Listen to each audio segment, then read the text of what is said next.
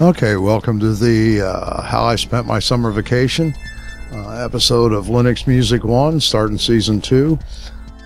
Usually, as you probably know, we do synthesizers, digital audio workstations, that kind of thing. This year we're going to start with something a little different, more as an audio consumer. This first one is how to set up a streaming server in your home. Then we'll go on to what is digital music, how's it work, that leads into some best practices for ripping or storing audio. So anyway, this is how I spent my summer vacation. Very cool. Raspberry Pi. Set up your own Pandora or Spotify, whatever, inside your house for hey, for almost no bucks. You'll love it. So stick with me. Here we go. Okay, well, let's get started here. The first thing I want to say is there's a lot of steps involved in this, and so if you come here to this website, which is kind of the website of this video series, here's a blog entry and a link to a PDF file that's got all this in detail, step by step by step. There's too many steps here to try to work through it with just a video, so I just kind of want to show you the overview, and then here you'll find all the step by steps. So Linux Music 1, LouWilkinson.us. So here we go. Here's a Raspberry Pi, and this summer I thought I'd experiment with it a little bit. As you can see, it easily fits in your hand. It's about the size of a credit card, maybe a little bigger. Costs about 35 bucks. Runs a variety of different operating systems. The one we're going to look at is Debian, or Raspbian as they call it for a Raspberry Pi Debian system. If you're using Linux, it's really straightforward. It's a full Linux operating system on this. Here you can see the network cable and USB plugs. This is a really cool little computer, and here it is hooked to a USB drive. You can see the network cable and the USB drive plugged in, and this is where, even though this is the computer and it will run off the little card, this is it won't hold a lot of music, so we've got a standalone USB drive hooked to it with all of our music, etc., etc. So let's kind of go through this. I'm going to give you the overview. This is going to be a very short session. Here we go. Okay, so first you're going to get a Raspberry Pi, and you're going to get it with a Debian card, because that'll make things a lot easier. If you don't get it with the Debian card, like I said, this thing is 35 bucks. I think it's an extra 5 bucks for the Raspbian card. If you don't have that 5 bucks, the instructions, the detailed instructions, will walk you through how to put Debian on the card you get. We're going to do a headless install, which means that this thing is never going to have a monitor and keyboard hooked to it. Doesn't need to. We're going to jump into it from another computer on your home network and do any of the operations we need to do to it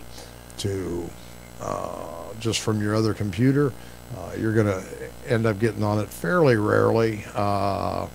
Certainly once you have all your music on it and it's just running. This thing runs for so far months at a time without me having to get involved, other than put more music on it and that kind of stuff. And let me also say, this is putting up a streaming service in your home network, so like Pandora or Spotify or something else.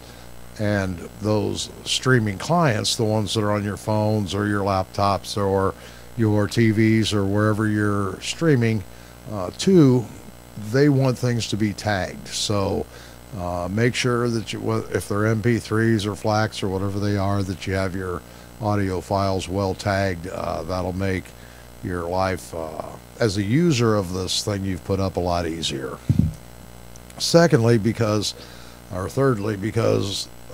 those cards, those little SD cards, as you probably know, are notoriously prone to failure. So we're going to move after we do the headless install, and get Debian all set up on this Raspberry Pi. We're going to actually move the operating system to the USB device. It's a lot more stable. You won't come up, hopefully, in a month or 60 days or 90 days or whatever it is, and find out that you've crashed because the card failed. That being said, let me also say there's no substitute for backups. You're going to do a bit of work here. I think start to finish, from getting the Raspberry Pi to where I started just loading up audio files, was probably 2 to 4 hours all told. Mostly because I'm messing around with it and trying to learn as you are and that stuff, but still you've got 4 hours. If you've loaded up these audio files and spent time tagging them, you've got a lot of time invested in this thing. So good backups. And so we'll do a session later about some easy ways to back up computers, but that's not this session. Next, since it's in your house, things are going to be much easier if you give it a static IP address. And like I said in the step-by-step instructions are the how you go about that. We're going to install Samba so you can play your music files on Windows, laptops, or whatever it is that would want that. And the last bit of detail, I've done a lot of Samba stuff through the course of my career, and while it's not best practices, it is certainly much easier if you make a share, the Samba share from the root. So in root you've got home and etc. and user and all those other things. Just make the Samba share from the root. Now certainly if you're hip to partitions and logical file management or volume management, you're probably not watching this, but you can take it even a step further and put it on its own partition, but we won't get into that here. Just share it from the root, and again, that's in the detailed instructions, and I really encourage that because it just makes things easier when you're moving files to it and from it. Next, you're going to install Mini Dlna. That is a little server. It is very lightweight, works great. I've been running, I think I've got about 28,000 audio files and a few video files on my USB drive.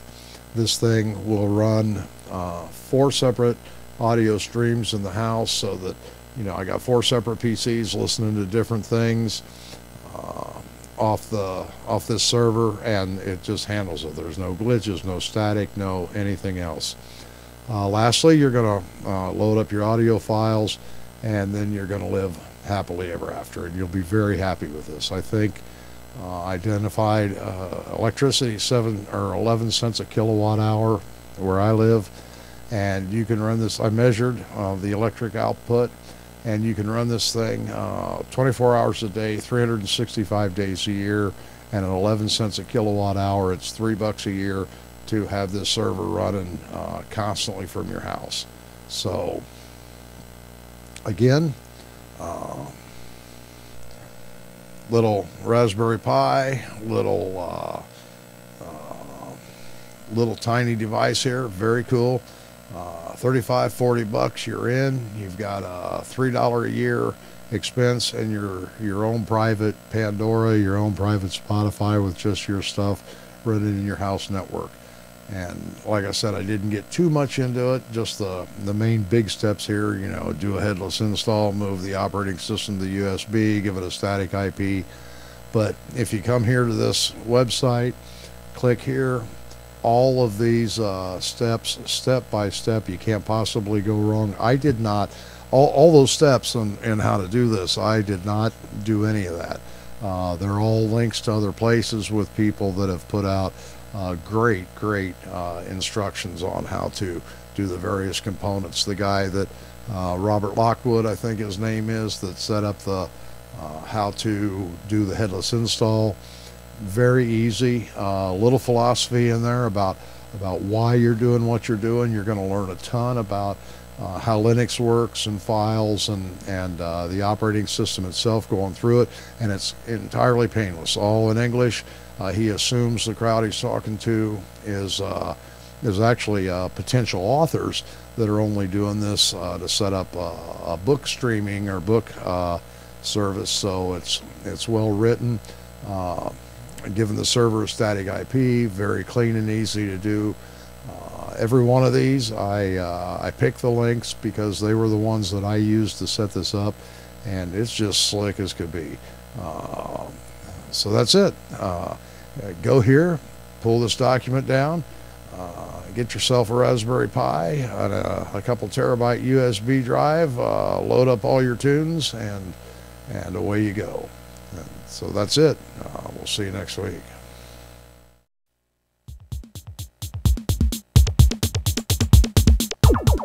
Okay, well, it's just that easy, so I hope that you'll pop over to Linux Music One at lewwilkinson.us, grab the file, send Adafruit or somebody $35, set up a streaming server. Remember, all this stuff, you don't get any better if you don't actually do it. You can't watch a video and expect to have mastered it. You gotta get in there, roll up your sleeves, and have some fun. So that ends this week, and I'll see you next week. Bye.